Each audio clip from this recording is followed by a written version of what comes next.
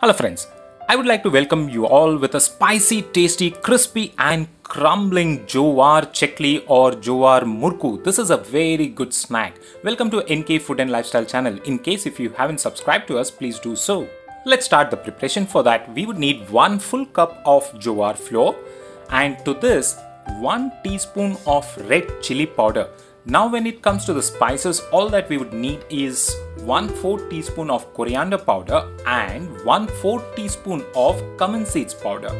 Along with these two, let's also go ahead and add a bit of turmeric powder, and the most important thing is salt. So let's add salt as per the taste, and just to enhance the flavor and fragrance, hing for just 1 pinch. Along with all of these things, we would like to also add ajwain or carom seeds, and this also take in about 1/4 teaspoon, crush it in the hand and just put this. Now one of the most important step is to add hot oil for this flour, and when we add hot oil, just be careful and mix it, and hot oil provides us a bit of binding consistency to the flour.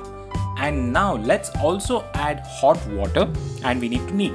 So just remember friends, jowar flour does not have any gluten in it, which means that the binding consistency is not going to be as strong as the wheat flour. So for that, we need to consider adding the hot oil and hot water. So these are some of the workarounds that help us to get the jowar flour to bind well.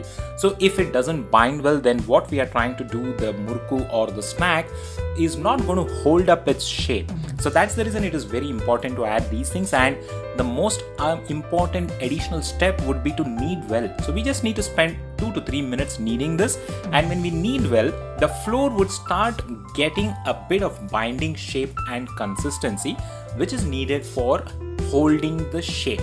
Now that we have almost completed the binding procedure or the kneading procedure, so let's go ahead and start looking at what is it that helps us to get those shapes, right? So for that, today we are going to consider a Chakli mold or a Chakli presser as it's called.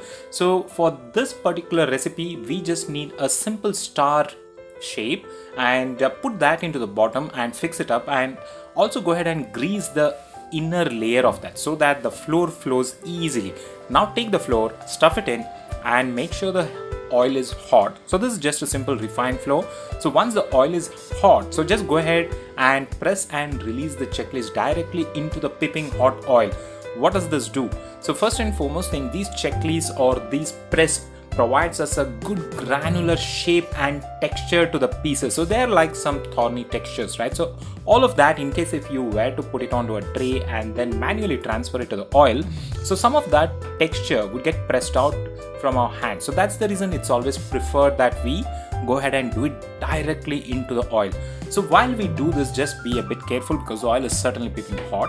And there is one question that some of us always have in mind. So while this crispy snack is ready, is this a healthy snack or is it a junk snack? So let me tell you friends, this is a less junk snack, but it is amazingly tasty and goes well as a perfect companion for your tea or a coffee break. In case if you have enjoyed our recipe, give us a thumbs up, subscribe to our channel, and please do try this at your home and do share your feedback. Thank you for watching.